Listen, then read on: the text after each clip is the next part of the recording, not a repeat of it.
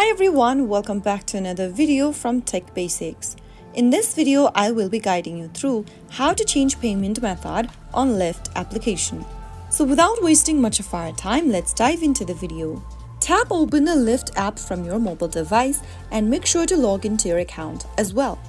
Once you're inside the main homepage of Lyft, tap on the menu button which should be located at the top left corner. In the expanded pop-up, click on Payment. Scroll down to Payment Methods and you will then be able to see a list of payment options you've added. To change a payment method, tap on Add Payment Method and then select one of the payment methods you'd like to add. You can select bank account, credit card or debit card, PayPal or cash.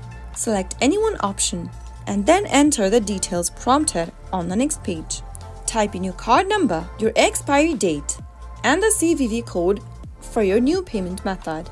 Now select the country of issuing and finally tap Save at the bottom of the screen to add a new payment method. Once you add a new payment method, you can now delete your previous one or set up the new payment method as default in order to change payment method on Lyft. So that is how you can easily change a payment method on Lyft in just a couple of steps.